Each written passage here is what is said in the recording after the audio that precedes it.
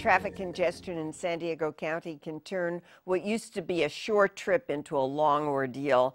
There are as many solutions to the problem as there are lanes on a freeway, but not for long. CalTrans is moving ahead with plans to widen Interstate 5 over a 30-mile stretch from La Jolla to Oceanside. The first in a series of meetings was held this week to gather public input for the project. Joining me now to explain the details is KPBS senior Metro reporter Allison St. John. Allison, why is CalTrans saying that I-5 needs to be expanded? Well, Gloria, the road was built 40 years ago when there were fewer than 50,000 cars on it, and now there's like 250,000 every day, and by 2030 they're predicting another 50,000 are going to be driving down it. So in terms of time, it's like a 25-minute drive, but if they do nothing, it will turn into an 80-minute drive by 2030, and if they do this plan, it'll still expand to like a 40-minute drive. 25 minutes from La Jolla to Oceanside? Mm-hmm. I've never made it that quickly, honestly. Well, that says a lot for the traffic. Absolutely. So what are the plans that are being considered? So there are four options, and either you can do nothing, of course, or there are four options of ways of expanding it. Right now there's like 4 or 5 lanes in each direction, but the plan is all of them, as you can see from this chart, have 2 extra lanes in the middle on each side, which makes 4 extra lanes in the middle of the freeway, which would be for rapid transit buses and carpooling and for single occupancy vehicles if they paid a fee. Now, the thing that distinguishes the 4 different options is that you can see there's an option of a barrier between those 4 middle lanes and the other general purpose lanes, or you could just put double yellow lines to divide them. And then the bottom 2 options have actually an extra general purpose lane on each side, so it would turn 4 lane into 5 lane, or 5 into 6 lanes.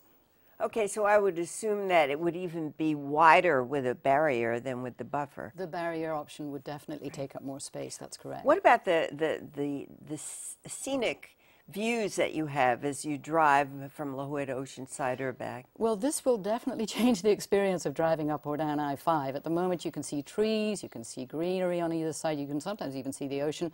There will be a lot of very high walls, sound barriers on each side of these roads, very similar to many of the freeways in LA.